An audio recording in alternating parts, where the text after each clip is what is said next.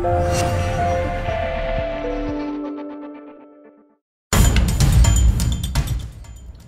Terriers welcome their arch rival Boston College Eagles on Saturday afternoon at Walter Brown Arena, looking for their second win in a row. BU dominated possession and the shot total on Saturday, but the first two goals went Boston College's way.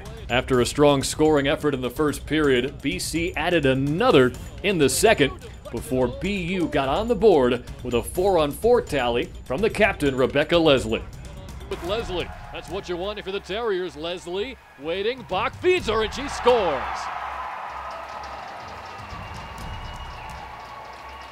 A hat trick last weekend, and the first goal of the day for BU this afternoon. Rebecca Leslie is back, and so are the Terriers. In the third period, a goal from Erin Connolly looked to put the Terriers out of reach, but then two late goals, one from Mary Grace Kelly and the other from Rebecca Leslie, got the Terriers right on the doorstep of a comeback.